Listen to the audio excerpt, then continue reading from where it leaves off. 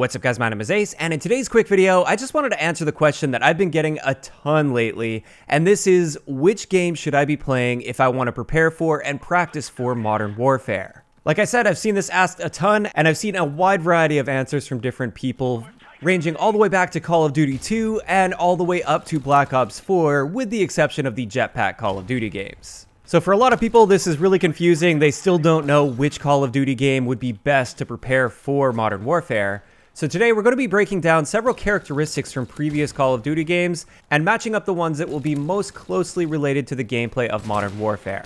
This is going to be based on my experience playing Modern Warfare. I have had a chance to play it early twice now. I played it at the studio back in May, and then I was invited out to LA to capture some gameplay footage a few weeks ago now. So I've got a little bit of gameplay experience myself, plus you can just kind of see from watching the gameplay, you can see various characteristics and elements of the gameplay. So let's match them up and find the most similar Call of Duty game. Before we do that though, I just want to mention that really, if you're playing any sort of a first-person shooter, it's probably going to be a good enough warm-up for anybody to prepare for Modern Warfare. It might not be the most perfect practice and you maybe could do better, but for a lot of people that will be more than enough as long as you stay warmed up and comfortable controlling a character in Call of Duty and aiming and shooting and learning how to navigate a map, then you probably won't have any issues just hopping into Modern Warfare.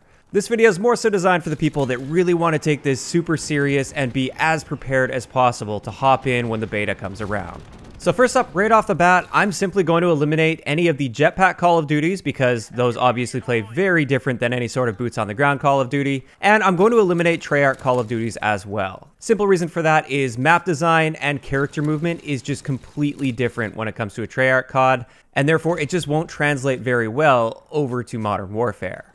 So this pretty much just leaves us with COD 2, COD 4, or Modern Warfare Remastered, Modern Warfare 2, Modern Warfare 3, Ghosts, and COD World War II. Now just to narrow this down even more, realistically speaking, the player base for COD 2, Modern Warfare 2, and Modern Warfare 3, they are not going to be that great, so therefore finding lobbies, and especially finding lobbies with a decent connection, is going to be fairly difficult.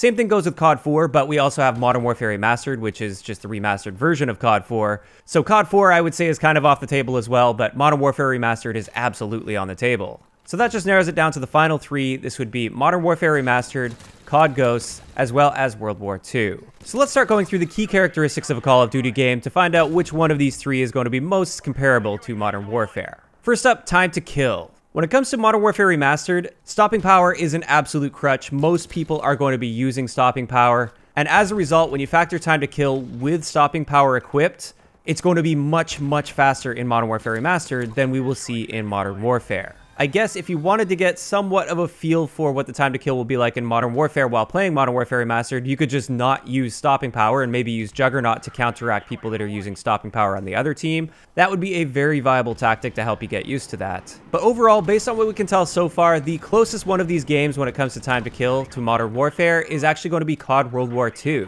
It looks like it'll take roughly the same number of shots to kill, and the ranges are going to be somewhat similar. However, this brings us into the next area that just doesn't align well with COD World War II, and this is map design. The map design in Modern Warfare, at least for like the 6v6 and 10v10 style modes, looks like it's going to be much more comparable to Modern Warfare Remastered or Ghosts. Since map design is a very key element in how you actually approach and play the game, I'm going to say this pretty much eliminates COD World War II as well. And this really just narrows our choice down to Modern Warfare Remastered and Ghosts.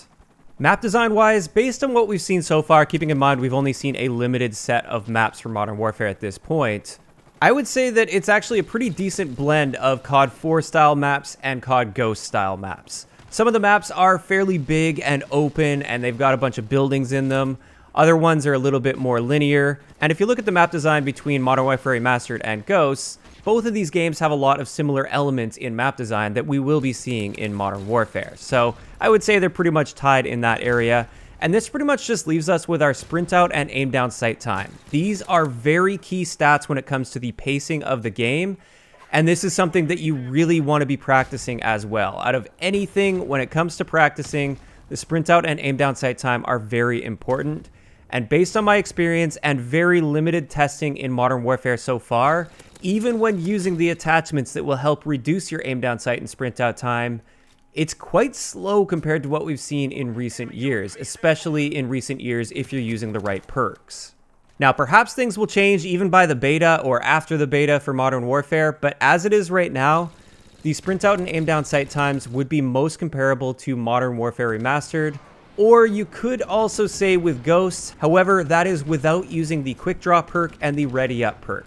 If you do decide to use COD Ghosts to practice for Modern Warfare, make sure you are not using ready up or quick draw, because that won't give you a proper indication of how the sprint out and aim down sight times will feel. Although that will also put you at a pretty big disadvantage when you're playing COD Ghosts. And as a result, when looking at all of these factors combined, it looks like Modern Warfare Remastered is probably going to be your best bet to prepare for Modern Warfare. However, like I said, to really get a good feel for that time to kill, I'd recommend swapping out stopping power on all of your classes for Juggernaut. This will force you to hit that extra bullet in most situations, which will be required in Modern Warfare. And also, by having Juggernaut, like I said, it will compensate a little bit for the people that are using stopping power, which is going to be most people, so that you have a somewhat similar time to die versus time to kill. Now, if you really want to take this to the next level and go super hardcore with your practice and your warm-up for Modern Warfare, I would recommend taking a piece of cardboard or paper or something, tape it to the top left corner of your screen so it covers up your mini-map, and then anytime you earn a UAV, you can just flip that piece of paper up or piece of cardboard, flip it up so you can see your radar, and continue from there. It might be very annoying to do. It's much easier if you play on a monitor rather than a TV, but this will help simulate not having a minimap in Modern Warfare by default. You will have to be earning it through streaks. Yes, you will end up being at a pretty big disadvantage compared to everyone that does have a minimap, since everyone else will have a minimap at all times. But at the end of the day, when it comes to Modern Warfare as well, you never know when somebody has a personal radar up or a UAV up anyways. So there you have it. In my opinion, the best method for practicing for Modern Warfare, if you really want to stay true to that gameplay style, play Modern Warfare Remastered, swap stopping power for Juggernaut on all of your classes, and if you want to take it to that next level, cover up your minimap when you don't have a UAV active. Now, having said this, like I said, you could also use COD Ghosts as a pretty good warm-up tool as well. However, just make sure you're not using the ready up or the quick draw perks, because that will give you a completely different feel over your character, and that will end up making you far too confident with rushing in Modern Warfare, because you really won't be able to do that in this game, at least in the state that we played in. You will have to practice being much more conservative with your playstyle. You're going to have to slow down a lot, especially if you've been playing Black Ops 4 a lot, for instance. You're going to have to slow down quite a bit if you want proper practice for Modern Warfare. But with that, we're going to wrap up today's video. I'd like to know in the comment section below, what do you guys think about this? Do you guys agree with me? Do you think Modern Warfare Remastered would be your best bet to practice for Modern Warfare? Or do you think there's a different game that would be better to practice for Modern Warfare? Just let me know those thoughts in the comment section down below. If you enjoyed the video, a like rating is always appreciated, and don't forget to subscribe for more if you haven't already. I'll talk to you guys next time.